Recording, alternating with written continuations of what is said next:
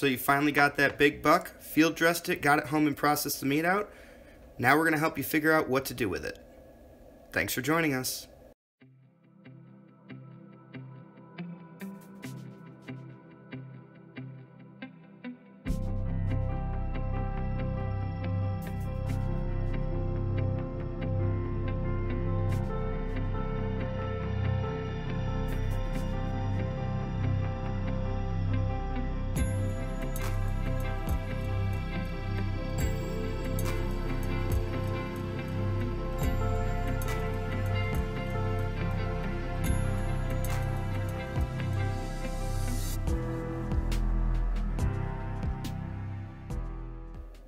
Today we're working with some of the bigger roast section that we cut off the front end of that deer. Usually you get about 3 roasts off the front. We took this one and we're going to cut some steaks off of it. What you're going to need is a good knife to work with the meat, a fillet knife to get all the fat off, about 2 tablespoons of garlic, 2 tablespoons of your favorite oil, and a 1/4 cup of onions. That's about all you need for any venison recipe. Of fat, some garlic, and some onion. I'll put a link card in so that you can watch us actually carve this off the deer and see where it's coming from. But we took a bunch of pieces off so we could show you what we're actually going to do with the specific cuts and do them a little different and stuff. For this, we're just going to slice a normal steak. And so what you're going to want to do, try and keep your blade moving in one direction as you peel open that roast that we made. And then you're going to measure out about a 1-inch steak. The same thing, you know, try and keep your blade moving in the same direction. It helps the meat groups stay together. You always want to cut across the grain of the meat. And there we go. There's our little steak, and that's what we're going to work with. Once you've got this trimmed off, you're going to want to separate out these muscle groups. You can keep them together, but the muscle groups in the front half of the deer are a little tougher, have a little bit more of this connected tissue that you're going to want to remove. This, it's not going to pull off easy. Take it off the outside, get rid of any of the silver skin. It gets really tough. And that's what we're going to cook up right now. It's just a piece off the shoulder. Doesn't have to be much, but it's pretty thick. When you're doing a thicker steak, you want to sear it on the outsides over high heat and then reduce the heat. The rest of this is either going to be, you know, I'll cook this little piece up for my wife. It's about perfect size for her. And then the rest of this, I have a burger bag that I just maintain. We'll show you making burger at some other point. But for this piece for my wife, I still have to clean it up a bunch.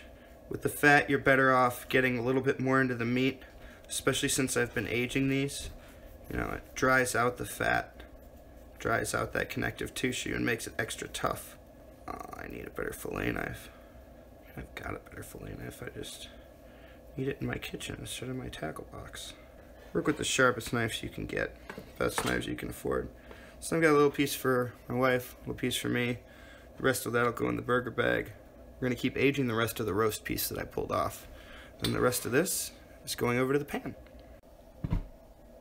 It's my home cast iron, not the one we take on the trail. It's a little bigger, a little more used.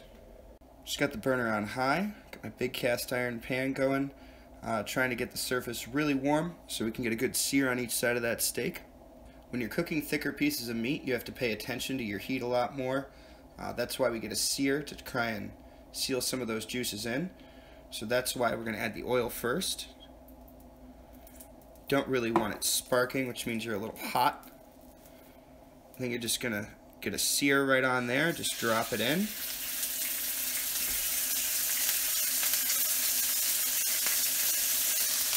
This one's going to take less time, so we're going to flip it with our meat hook.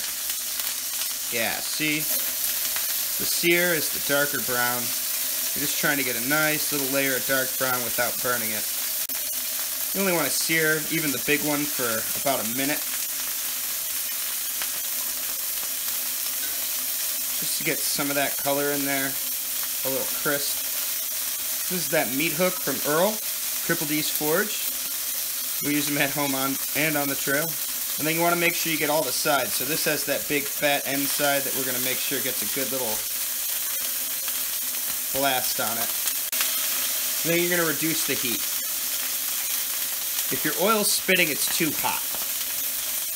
But I knew that. The olive oil has a really low smoke point. So usually we'd use butter or lard, which has a higher smoke point than the olive oil. You really just want to make sure it's not sticking, which it really shouldn't with the cast iron. There's that sear on that other side, and a little bit on the end. Now we've reduced the heat so that they can just start to permeate up through the cast iron and start to cook the inside of the rest of this. We're going to put a lid on it so it's more like an oven. Now that we've got the heat turned down and a lid on it, we're going to go ahead and add our garlic and our onions. Because we're cooking thicker pieces of meat, the garlic and onions will burn if we start to cook them when we start searing the steaks. So you don't want to start cooking them until you're into the roasting process of the steaks. I flipped them again. My wife's is probably about done, so we're going to get it off there and let it rest. Going to keep the onions in there for a little bit with the thicker steak. It's still going well. I cut into my wife's steak after letting it rest a little bit. You can see it's just got a little bit of pink. You shouldn't be afraid of pink. It's the secret to tender cuts of venison from not so tender areas is, you know, low and slow heat, get a good sear on it. Don't be afraid for it to be a little pink, you know, it's not red. It's just a little pink. When your onions start looking all nice and translucent, but before any of the garlic starts to brown out, you just check your meat. Maybe give it a little slice or pull it apart a little. Then we're just going to get it over to a plate to rest. And you're just going to spoon that over.